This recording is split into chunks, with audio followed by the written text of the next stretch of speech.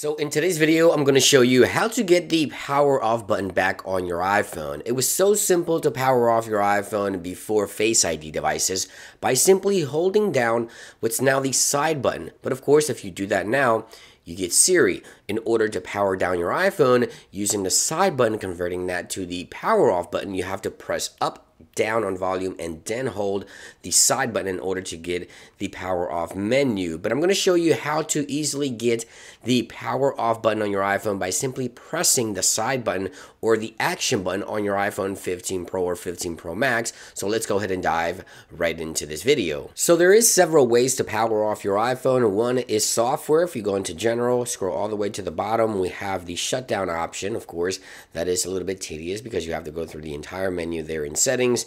You can also press up and down on volume and then the side button in order to get the power off menu, but that's also tedious. Or you can also hold the volume up or the volume down and then the side button here together, and then you get the menu here with the emergency SOS, medical ID, or slide to power off. Of course, those options become available if you also press the volume down and the side button, as I mentioned before, together, just like so.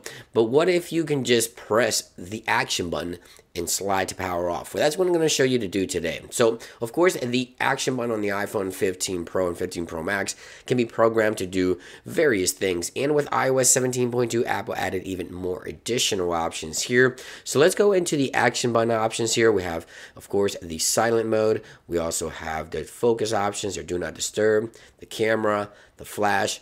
We have the voice memos, a new translate option, magnifier, and of course shortcuts, and we have accessibility options as well. So with shortcuts, this is where possibilities become a bit endless, right? Because you can choose from various options here. Now I'll link down below the actual shortcut that I'll be using in this video. So you want to select the shortcut options here, and then you want to go ahead and select the power off option. Right there it is. Again, you need to add this shortcut to the shortcuts application on your iPhone. Links will be in the description down below. So let me go and show you what that looks like. Right there it is, the power off option.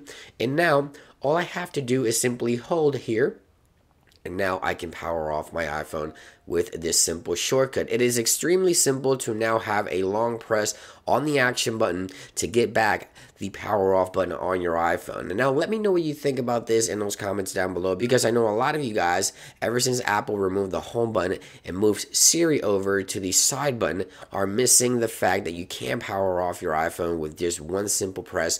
And now you can do that thanks to the new action button on the iPhone 15 Pro and 15 Pro Max. This has been a quick video on how to get back the power off button on your iPhone, and make sure to subscribe for more cool videos and tips like this one.